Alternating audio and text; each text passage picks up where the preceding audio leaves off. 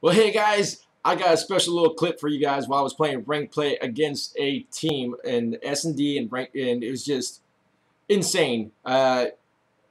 Basically, I want to tell you a little story about it real quick. It's just gonna take a few seconds. Don't judge me on one of my shots. I got a lucky hip fire shot. You'll see what I'm talking about when you watch the clip. But I had all three enemies in one small area, and it was 1-3-3 at the very end.